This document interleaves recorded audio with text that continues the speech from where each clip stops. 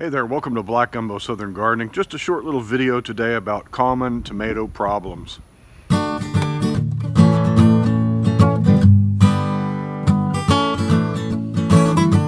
it's not looking good for my tomatoes. This is a problem of birds. We've already talked about that. But my tomato crop is pretty much coming to an end, and it's a combination of pest pressure and unfortunate weather. We have had weeks of constant rain, and there's more in the forecast. And I want to show you what rain does to your setting fruits. We've got a lot of pest pressure, and because of the moisture in the air and the humidity, we've got a lot of common diseases coming onto our tomatoes. So I just want to take a short video and show you what's going on and take a look. When you see something like this is most likely a wilt, fusela, I don't even remember how to say it. It's some sort of a wilt or a fungal disease. It's not quite like blight, but this, you'll notice it usually starts at the older, lower leaves and works its way up the plant. Up here, the plant's still healthy and growing quite well, but down here we've got some late season blight or wilt coming in. And it turns these leaves like that. That's very characteristic of these late season diseases. And there's not a whole lot I can do about this at this point except remove this foliage and discard it. Not compost it, but just discard it. You can see I've got some bug pressure in there too. But yeah, this is a pretty common thing you're going to see on your tomatoes. And what you want to do in the late season, like I said, remove these leaves and do not compost them. You'll notice it really decimates this plant.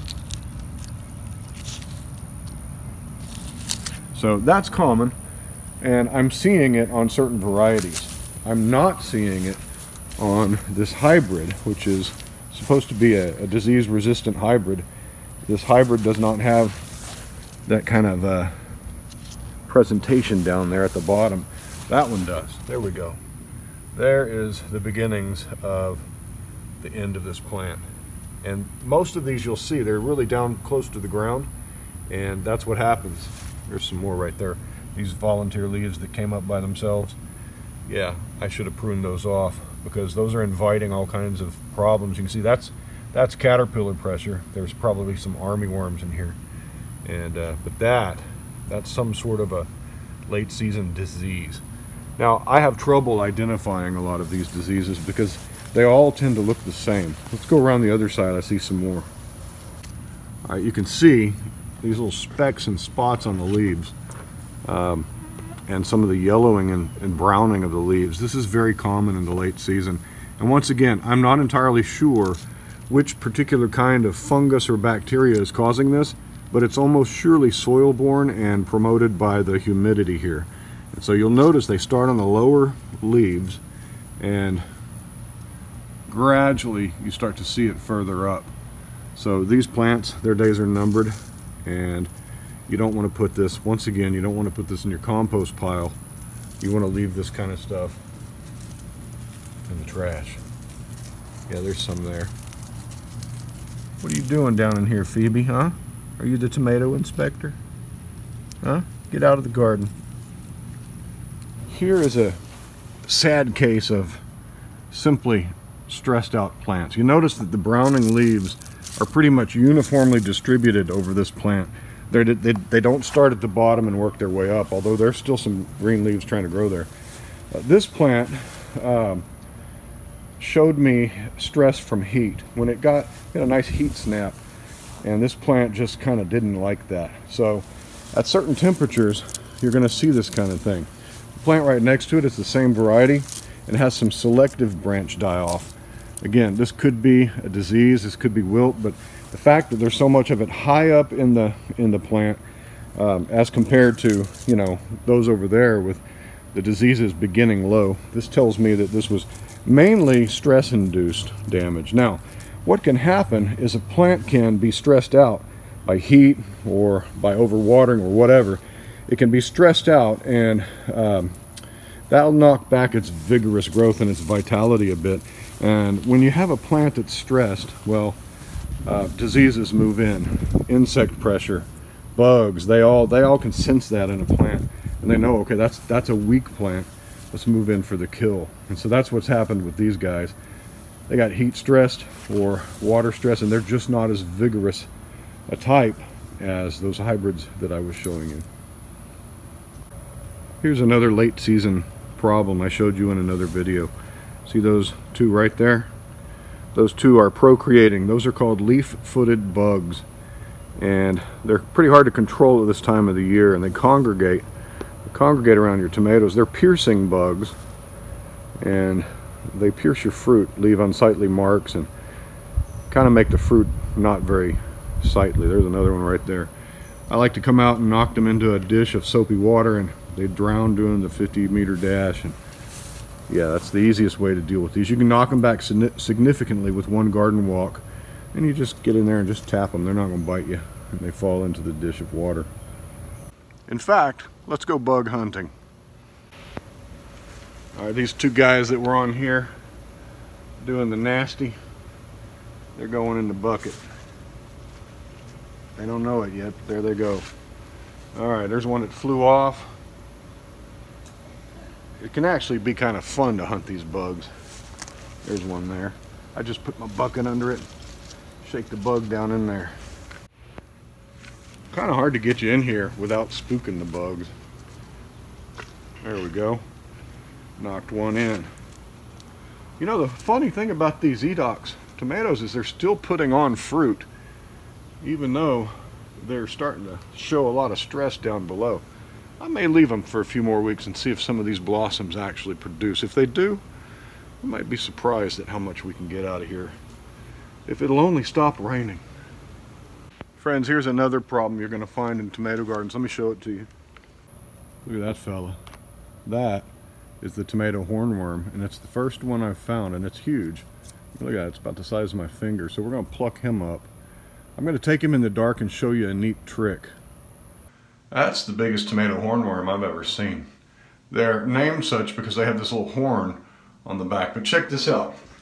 I have an ultraviolet flashlight, UV. I'm going to flip the light out. These guys, they kind of glow in the dark. See how they illuminate like that? And so you can see them from afar. At night, go out into your garden, look at that. He's glowing like a light stick right there. You just shine your light around, and when you see that flash of light, you see that guy glowing, you can go pluck him off out of there. It's good chicken food right there. So with caterpillars, you could do the same thing. You see your big caterpillar, you can just pluck them off, just like that, and then they take a bath. And in that soapy water, there's no surface tension, and they go down and join the other bugs for a swim. They go swim with the fishes. There we go, isn't that awful? Pestilence. It's the year of it. So finding a huge worm like that, a huge caterpillar out in my garden, that's the first hornworm I've seen this year. And yeah, that typically means there's probably some more of them out here. And so I'll come out with that UV light tonight, brave the mosquitoes, and see if we can't find some more. Because man, that hornworm will decimate a tomato plant in no time. And they're already on the verge of being done. Look at all those spots on there. Yeah, these tomato plants. It's been my best tomato year in a very, very long time. But they're hurting right now. This plant begins way back here, and there's about 4 feet of running bare vine that I've pruned. Then I brought it up to here. But then it just flopped over on itself. And there's another, if I straighten it out, another 5 feet of vine. So, you know, these plants in this single trellis pruning method, you can watch the video on that up there. But yeah, I'm really impressed with this method. I think I'll use it every year. It really helps to keep away from early blight because your plant leaves are higher up off the ground, and the vine runs along the ground. Yeah, that's impressive. I'm gonna have to measure some of these things when I pull them out. You look at all these wonderful tomatoes coming in on this truss, and then you notice over here, this cracking and splitting like that.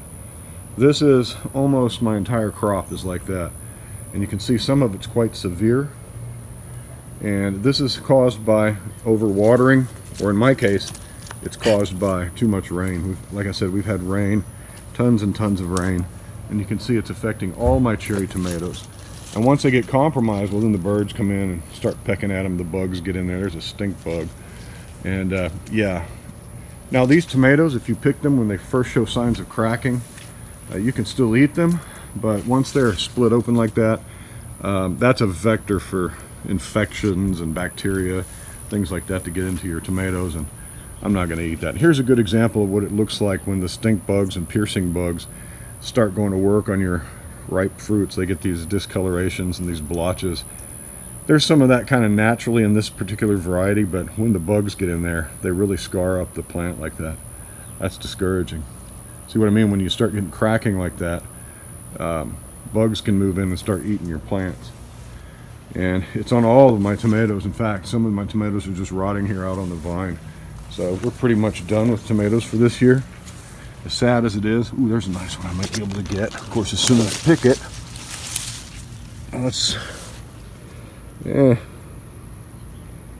Yeah, I don't know about that. Well, there it is. There's some of the common problems you'll have late in your tomato growing season. Although that hornworm, they can show up anytime. But late season, it's usually going to be a fungal or bacterial wilt, and it's going to get your plants from the bottom up. So keep an eye on that. Remove those pestilence leaves. Put them in the trash. Don't put them in your compost, or they'll overwinter there unless you can really keep your compost super hot, and most of us can't. But there it is. I hope you found this info useful. I hope we've earned your subscription, and we hope to see you next time. Happy gardening to you. Bye-bye.